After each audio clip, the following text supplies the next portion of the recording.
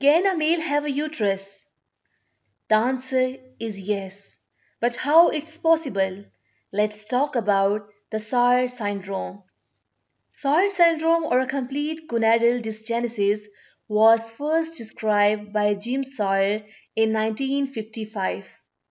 Sawyer syndrome occurs in male that results mainly due to mutation in certain genes such as SRY gene, which leads to the failure of development of testes.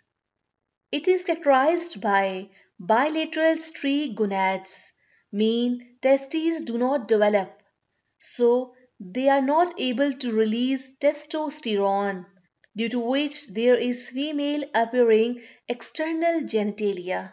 And due to the absence of testosterone, the Wolffian ducts will also regress. That will lead to absence of male reproductive structures. As we know that Mullerian duct in females form fallopian tube, uterus, and upper two-thirds of vagina. In males, testes release Mullerian inhibitory factor that inhibits the Mullerian duct.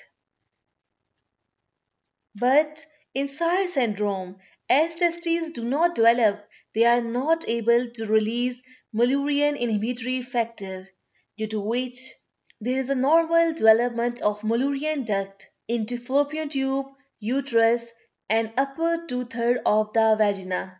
A child born with Sawyer syndrome looks like a typical female, but genotype is 46XY, mean actually is a male. But don't worry, the incidence of a Sawyer syndrome is very rare.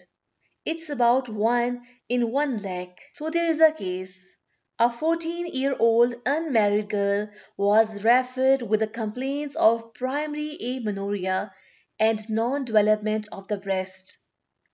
Her build was normal. Examination of her secondary sexual characters revealed no breast development, absent axillary hairs, and sparse pubic hairs. External genitalia was of female type. After investigation, serum follicle stimulating hormone and serum luteinizing hormone were found to be very high. MRI revealed hypoplastic uterus. Laparoscopy showed infantile uterus, normal fallopian tubes, and 3 gonads. And karyotype showed genotype of 46XY. So, a diagnosis of Sawyer syndrome was made. In this patient, laparoscopic removal of 3 gonads was done, as there is a risk of gonadoblastoma in such cases, mean the 3 gonads can convert into cancer. The patient was started on hormonal replacement therapy. The patients with Sawyer syndrome are raised as a girl. Patients with Sawyer syndrome are infertile. However, they can become pregnant through the implantation of donated eggs.